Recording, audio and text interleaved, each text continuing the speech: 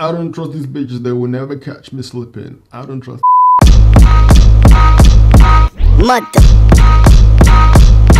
Mother. Sucker. Right. What is our purpose?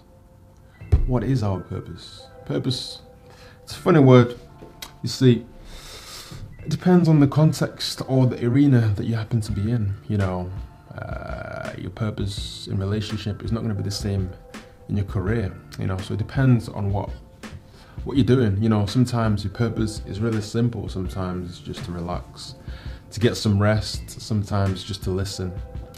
You know, so you know, it depends. But anyway, I'm digressing here. What is our purpose? Our collective, our true north, if you will. And I think our purpose is to grow. And I know that sounds vague, and I've started to dislike the word grow because it's so generic and maybe overused. But it's useful, and I'll explain what I mean anyway. So, what I mean by growth is, if you look at Maslow's hierarchy of needs, you know, you've got this pyramid, and it's a ladder starting at the bottom and working your way up. And obviously there's a hierarchy of needs in the sense some needs are more a higher priority than another. Not better than another, just higher priority than another. And I believe our purpose, both individually and collectively, is to climb up this ladder. And on a side note, if you look at the chakra system, what you notice is that there's very strong similarity between Maslow's hierarchy of needs pyramid and the chakra system. Even the colors are similar, as well as the needs themselves. So both can be used as a guiding map, if you will, to gauge which needs that you need to meet yourself and collectively too. I guess one is more easy to believe from a face validity perspective. So yeah, that is what I believe our needs are. Obviously we're at different stages depending on countries. You know, what's fulfilling one's potential to a person who doesn't know where the next meal is going to come from.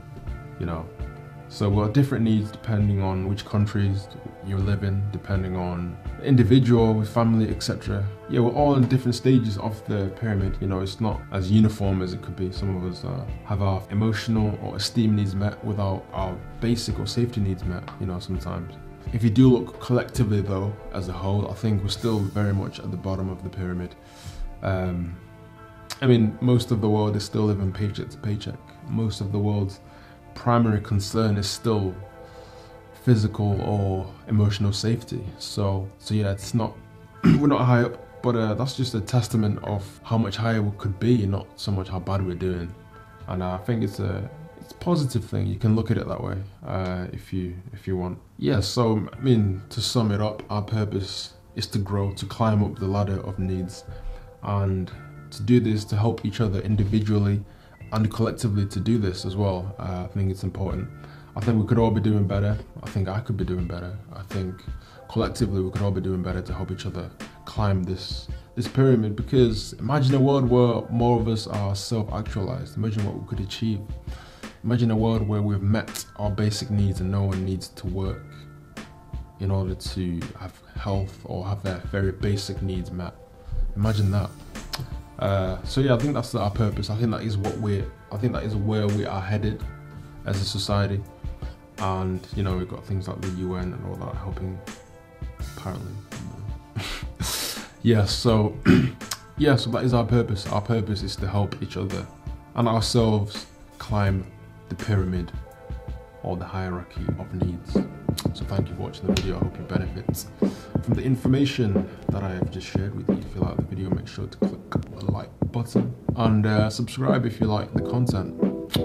This is the Real 50, right? I'll see you again tomorrow.